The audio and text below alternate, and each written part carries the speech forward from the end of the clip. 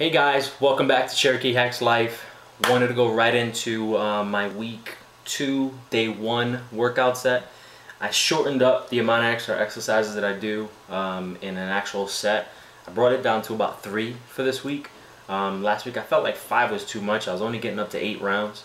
I shortened it down to 3 and I got up to 12 rounds. And I did it within a 30-35 minute window this time.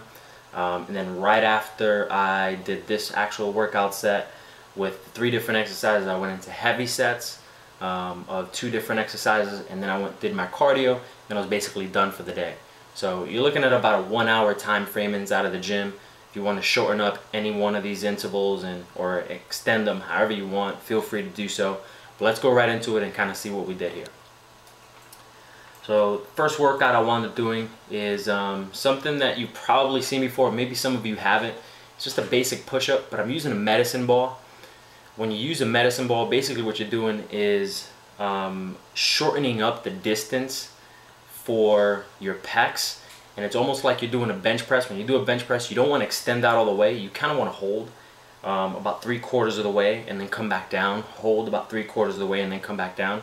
So it's the same exact concept without having to put on 225 or 185 or however many pounds you actually put onto a barbell when you're doing some basic bench presses. The next one I wound up doing is just some straight hammer curls. Again, I usually like comboing up chest and buys, back and tries. Some people like doing chest and tries. I feel like it's ineffective just because when I'm doing a bench press, I'm already working on my triceps. Why would I do another set of triceps and then when I go back to a bench press or go back to a chest exercise, I'm not able to lift the same? So I do chest and buys, back and tries. So here's the hammer curls, real straightforward. Of everything, including the push-ups, I wound up doing 10 of each side. Same thing goes for the hammer curls. For a little bit of ab workout, I did some mountain climbers. Mountain climbers are real straightforward. To change things up, I used the medicine ball as a stabilizer. So it stabilizes your core just a little bit more. It forces you to stabilize your core a little bit more. So that's what I wound up doing in this set.